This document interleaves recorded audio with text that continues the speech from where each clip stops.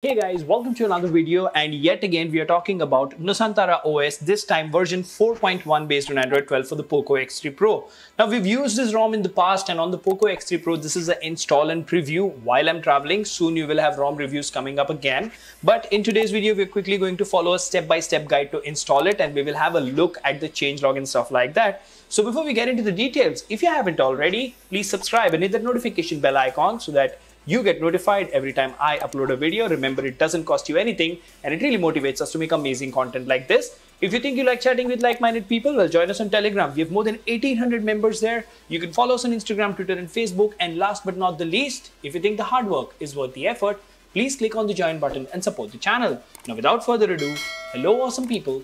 Welcome to PhoneOps. My name is Kailash. Let's get going.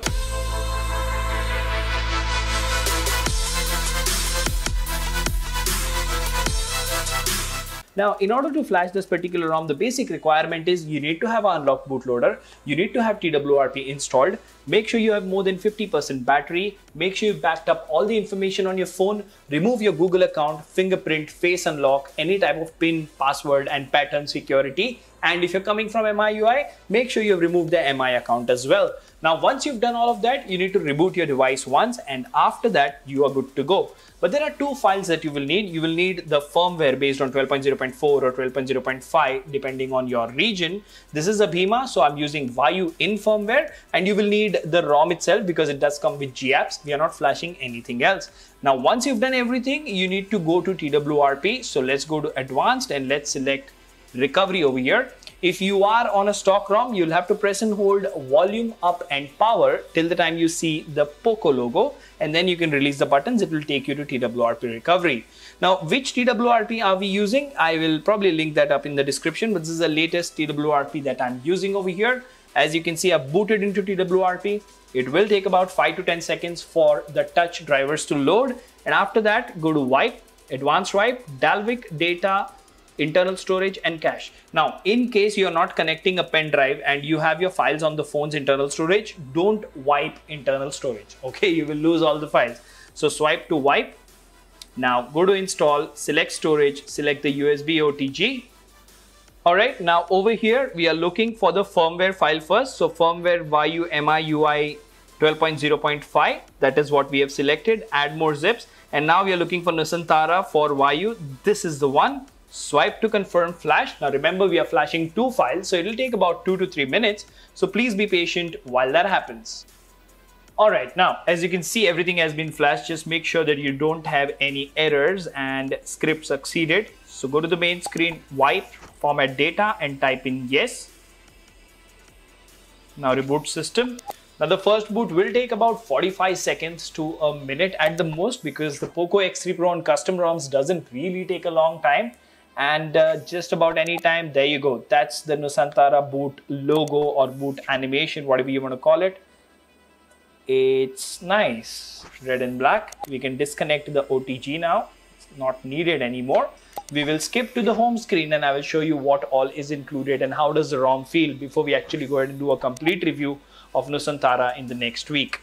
Alright, so as you can see, just like that, we are on the home screen, although it was stuck in a boot loop and I had to go ahead and do a forced reboot, and that's when it went to the setup screen. So in case you're flashing this ROM and you have some issues, remember, you can actually do the same thing and you should be good to go.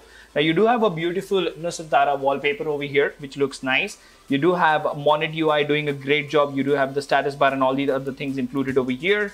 The screen recorder is present, which does allow you to record internal and external audio, show touches on screen, show stop dot long press to remove it, lower quality for smaller file size and bigger file size limit. So these options are present. To the left, of course, you have Google Feed, which will be very, very smooth, because just look at the amount of applications that you have on this particular ROM. It's bare bones. It is absolutely bloat free.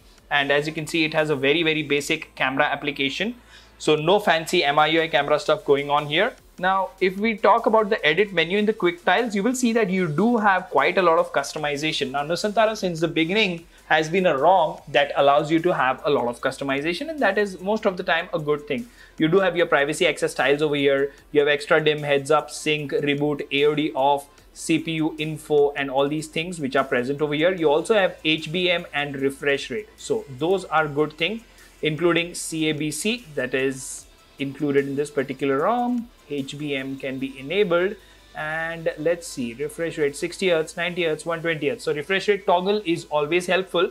Now if you go to settings over here, you will see that the settings menu on Android 12 of Nusantara looks way different than it does on the previous versions of Android, and this ROM itself looks very, very different. You have the dedicated About Phone menu over here, in which if you go to Android 12, you will see that you have the version January security patch. It does come with ALN Plus kernel. This is my first encounter with this kernel, and it'll be interesting to see how it performs. Now you do have a dedicated customization menu called Nusantara Wings, in which you have 4 subsections, in which you have things like game space, a very, very elaborate game space over here. You have the themes option, which allows you to, override Monet. You have notification customization, miscellaneous, and then you have fingerprint preferences. You do have battery options, clock options, icon manager, quick settings, and traffic indicators. Now moving on, you do have buttons and navigations as customization options available as well. Now you did see that it does work on 120 Hz absolutely fine. So if you actually go to system, you will have something called as gestures over here, in which you have system navigation, one-handed mode, prevent ringing. So very, very basic stuff, and a very, very bare bones and smooth ROM. So, all in all, they should have safety net passing. DRM info says wideband L1 should be working fine. So Nusantara in this particular flavor on the POCO X3 Pro is looking to be a promising ROM. I will put it through its paces. I will use it probably for a day or two next week and give you guys a review. For now, this was a quick step-by-step guide on how to install this wonderful ROM on your POCO X3 Pro. Let me know in the comment section what do you think about this video. Until the next one, this is Kailash signing off at PhoneOps. Keep smiling, take care, goodbye.